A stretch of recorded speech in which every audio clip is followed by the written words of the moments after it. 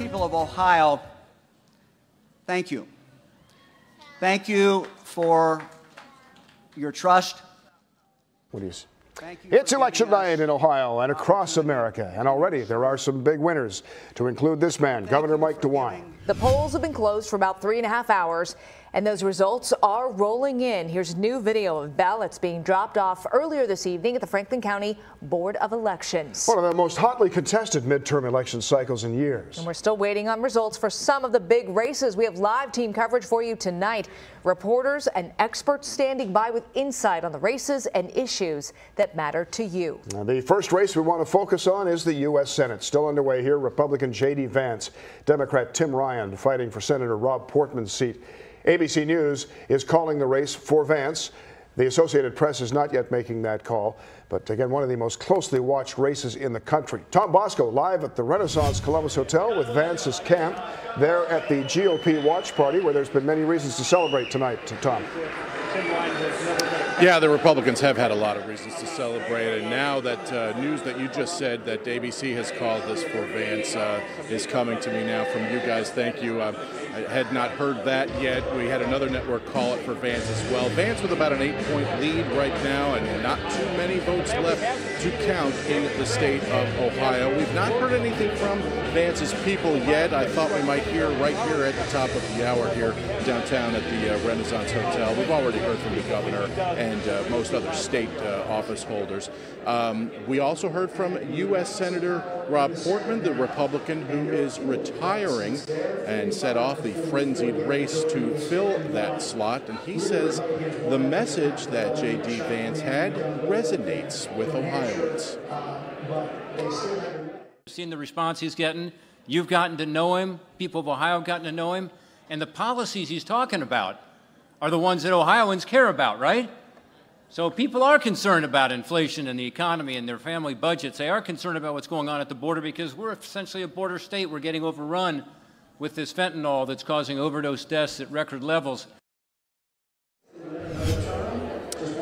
Again, though, no official word here, and we've not seen anything on the news channels that we're monitoring, that the watch party is monitoring here. Certainly you will expect to hear something, and I'm sure we will from this crowd if this is called anytime soon here. And we will hear, no doubt, from J.D. Vance later on this evening, one way or another. But at this point, with an 8-point lead, it looks like he is on his way to a victory to become the next U.S. Senator from the state of Ohio.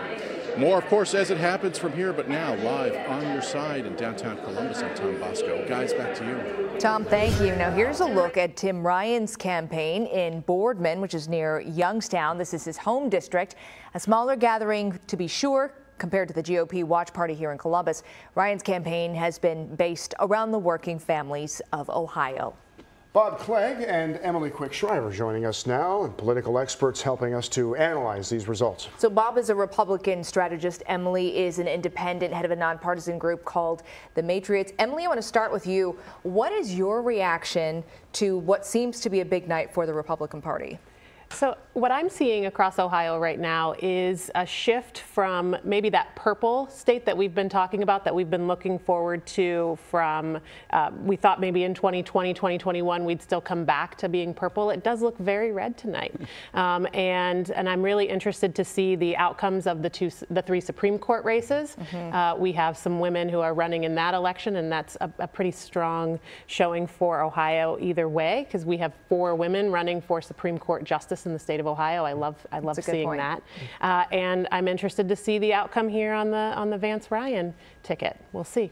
Bob, if J.D. Vance is in fact the new U.S. Senator, how does he compare to Rob Portman, and what do you see from him in Congress? I think they're going to be similar in the way they view a lot of the major issues. I think J.D. Vance is going to bring more of a younger, high-tech type of outlook, to the Senate.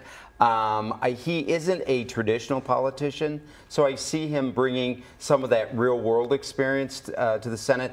Not that Rob Portman was a career politician, but he would go in and out, and I think J.D.'s going to bring in a breath of fresh air to the whole U.S. Senate. Maybe more independent? Yeah, I mean, more independent, but just have more different ideas than a lot of the traditional, candidates have. I think he comes from a different viewpoint. Yeah. We have about 30 seconds left here.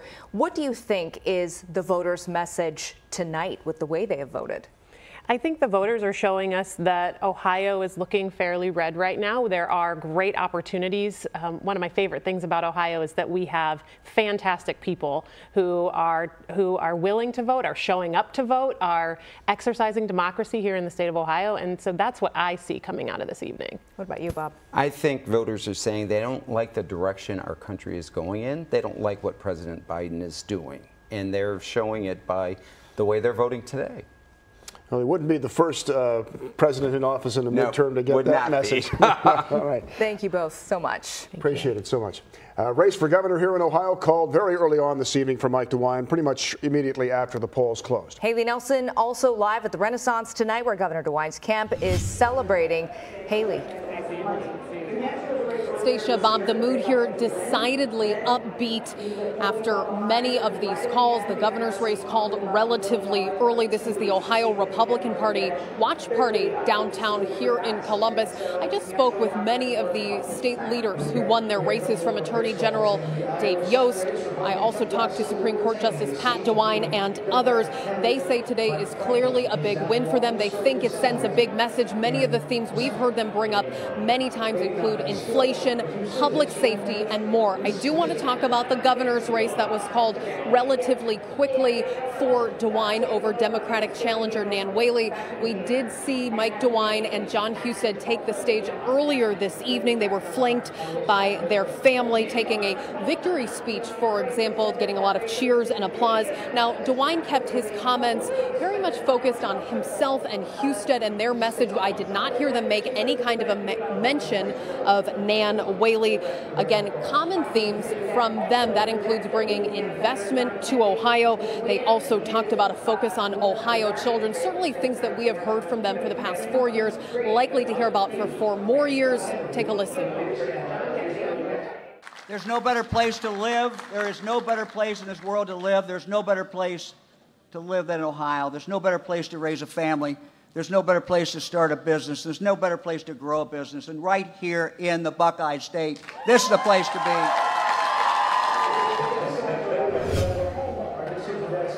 And so, of course, a lot of supporters here cheering for them, certainly happy Republicans here at this watch party. Now, DeWine said why. People ask him why, what is behind all of this. He says there is unfinished business for Ohio. We've seen a lot of the other Republican leaders take the stage, thank voters, things of that nature. But, of course, there are questions. Will we see DeWine be more direct in his upcoming administration? Will we see 4 years where he's less willing to bend to party whim or persuasion? We will let you know, of course, tracking all of this. We've not seen J.D. Vance on the stage just yet, but we will track everything here from downtown Columbus. Live on your side, I'm Haley Nelson.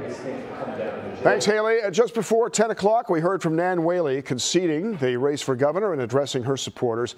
Mamie Ba in Dayton now with more on her message.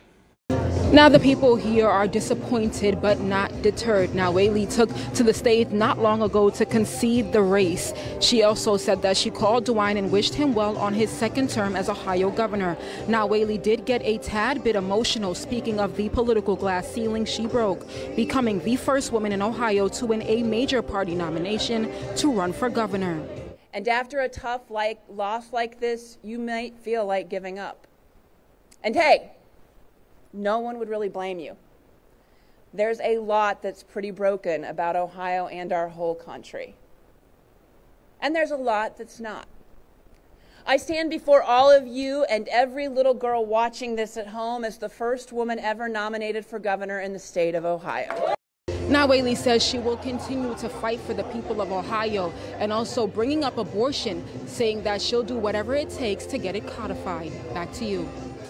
Mamie Ba reporting for us tonight. We want to compare the counties Governor DeWine won 4 years ago compared to tonight. Kate Seifert tracking that for us. What are you seeing? Some interesting results here. Well, yes, they should take a look at this map. Lots of red, as we've been talking about all evening long. So these yellow circles, there's 9 of them. These are the 9 counties that Governor Mike DeWine lost 4 years ago. And you can see just 3 of them remained blue. So he turned over all of these other counties across Ohio. What's interesting that I want to point out is Mahoning County. That is the county that Tim Ryan represents. And also red is Montgomery County, where Nan Whaley is from. That wasn't blue before, but it indeed stayed red with her on the ballot this time. So lots of red, a tsunami of red. We've been saying that all evening for the state of Ohio. Big results for the Republican Party as we are seeing that tonight. Kate, following that for us. Bob, back over to you. Thanks, Aisha. Thank you, Kate. We're also watching a few state Supreme Court races, 3 seats at stake for 6-year terms. The first year that we've been able to see the party affiliation of the candidates here. And a look at the current results for Chief Justice. It has the Republican Sharon Kennedy right now leading the Democrat Jennifer Brunner 57% to 43%, with almost all of the precincts reporting there. Democrat Terry Jamison hoping to take out Republican Pat Fisher's seat, but right now Fisher with the solid lead in that, again with 95% reporting. And Democrat Marilyn Zayas was running against the incumbent Republican Pat DeWine, but DeWine with a solid lead there, so it appears that the Republicans will maintain the majority on the state Supreme Court. We have much more to come on this election night. Many school districts across central Ohio had bonds and levies on this ballot. And for some, jobs could be at risk. Lisa Rontala will break it all down for us in a moment. Plus, we've been above average for so long that we can barely remember what it's like to be chilly. That, though, is about to change. Some much cooler air is coming. We'll show you when to expect that and what a tropical storm means for us at 11:18.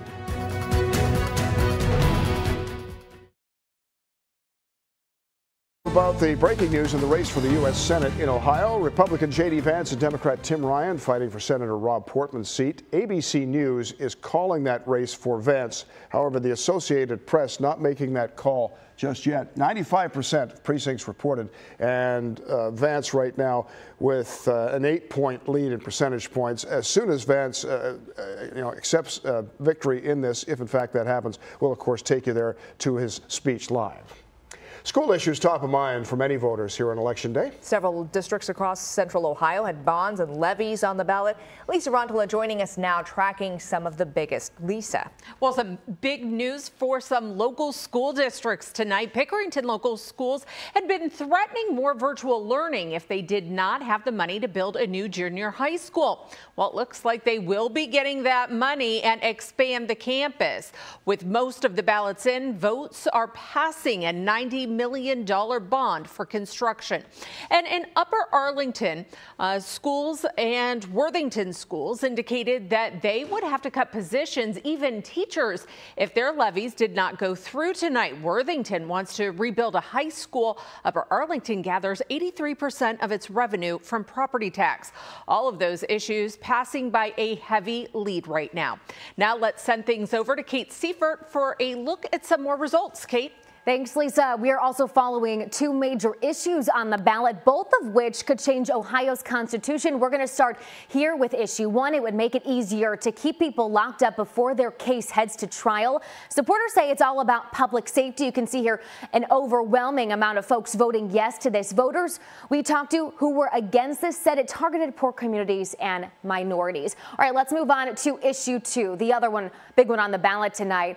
It prohibits governments from allowing non-citizens to vote in local elections. You can see results overwhelmingly people voting yes for this. There was one village that hoped that this did not pass. That's Yellow Springs, Ohio, a village in Ohio. They decided to allow non-citizens to vote in local elections back in 2019. That, of course, overturned with these results tonight. Marshall.